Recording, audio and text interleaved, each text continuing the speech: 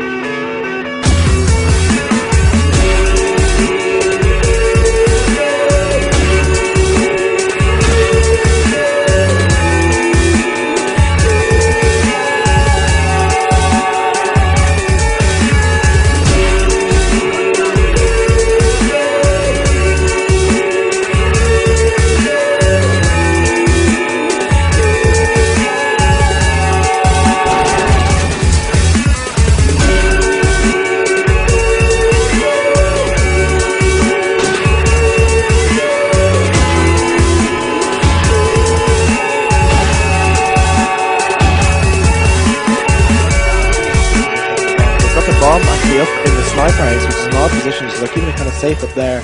But looks like a couple of the other ones will kind of do a split attack now, but Tech9 have got such a strong hold on A. We've seen Tid there missing a couple of shots.